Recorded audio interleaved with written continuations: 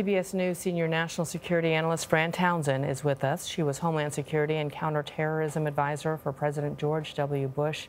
Fran, here we are yet again, another mass shooting. And now that the shooter is killed, walk us through what authorities are doing to try to identify who he was and what his motive could have been.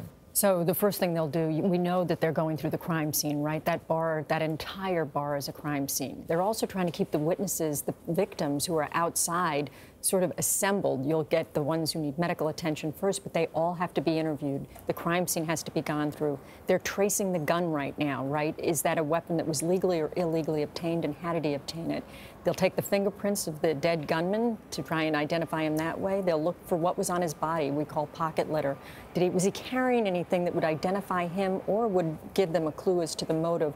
All of that is what's going on right now to try and make sense of this sort of awful tragedy. And now, Fran, in a 2-week period, a synagogue, a yoga studio, a bar that the sheriff said is really a good place, it's not a rowdy location. Right. Do we need to rethink these soft targets? How do you protect soft targets, and do we need to rethink that? Well, Gayle, just as you list them, you know, it becomes obvious. It's almost impossible to protect every soft target.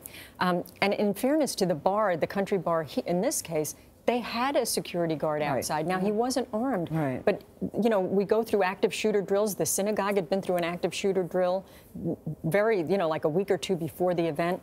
You know, the Department of Homeland Security does what they can to prepare people for this sort of an eventuality. But look, we ought to be honest. There's a larger issue about guns in this country that we're going to have to turn our attention to, or we're going to continue to do this every week. And they're saying this was not an assault rifle, it was a handgun. Right, but what we don't know is what kind of a handgun. Did it have a semi-automatic capability? We don't know enough about it yet. All right, Fran, more questions to come. Thanks so much for being with us.